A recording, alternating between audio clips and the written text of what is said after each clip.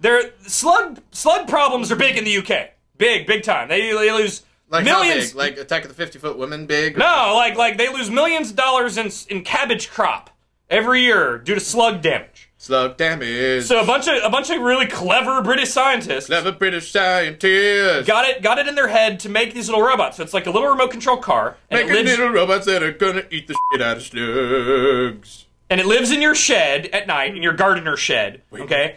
Waiting, and then it gets dark, it's getting dark and it drives out, and it's got a little infrared camera on it, and it finds the slugs, and it's got a little arm, and the arm picks up the slugs and puts it in a little containment unit on the robot, and then they go around and they gather all the slugs, all around, gathering all the slugs, yeah, and they go back to the shed, and the robot turns the slugs into electricity. You know, I thought Terminators were scary to begin with, but if the Terminators are eating people for electricity, you know what, England, you got to stop this. I'm gonna say it. You guys got to stop this right now.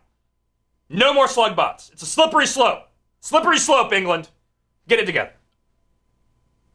Awkwardly aggressive ending to the bit.